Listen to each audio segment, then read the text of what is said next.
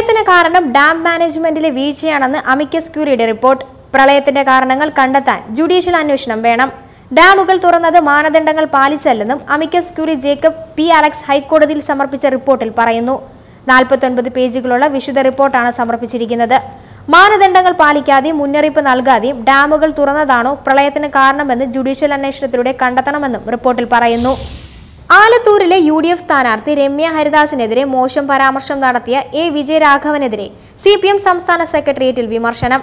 ഇടതുമുന്നണി കൺവീനർ കൂടിയായ വിജയരാഘവന് ജാഗ്രത കുറവുണ്ടായെന്നും തിരഞ്ഞെടുപ്പ് കാലമായതിനാൽ നേതാക്കൾ പ്രസംഗത്തിൽ ജാഗ്രത പുലർത്തണമെന്നും യോഗം വിലയിരുത്തി.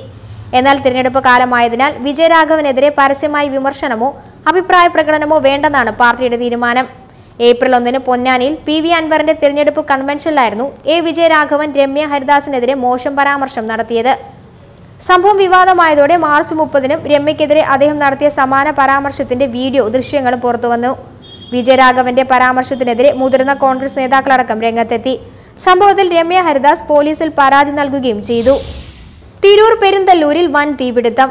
ആക്രിക്കടയും വർക്ക്ഷോപ്പും പൂർണ്ണമായും കത്തിനശിച്ചു. രാവിലെ 8:30 ആക്രിക്കടയിലാണ് ആദ്യം തീപിടുത്തമുണ്ടായത്. പിന്നീട് തീ വർക്ക്ഷോപ്പിലേക്ക് പടരുകയായിരുന്നു. ഫയർഫോഴ്സും പോലീസും നാട്ടുകാരും 2.5 മണിക്കൂർ നീണ്ട പരിശ്രമങ്ങൾക്കൊടുവിലാണ് തീ അണയ്ക്കാൻ സാധിച്ചത്.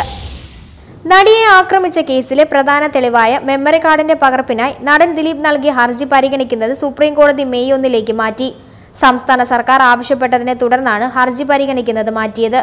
സംസ്ഥാന സർക്കാരിനെ പ്രതിനിധീകരിക്കുന്ന പ്രമുഖ അഭിഭാഷകന് ഹാജരാകാൻ സാധിക്കാത്തതിനെ തുടർന്നാണ് ഹർജി പരിഗണിക്കുന്നത് മാറ്റണമെന്ന് ആവശ്യപ്പെട്ടത്.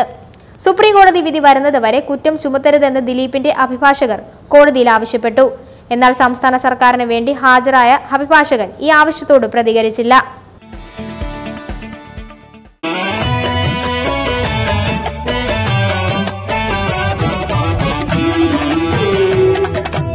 സ്വർണ്ണ ചരിത്രത്തിന്റെ 101 വർഷങ്ങൾ ചുങ്കത്ത് ജ്വല്ലറി. അനുഭവം, അതാണ് സത്യം.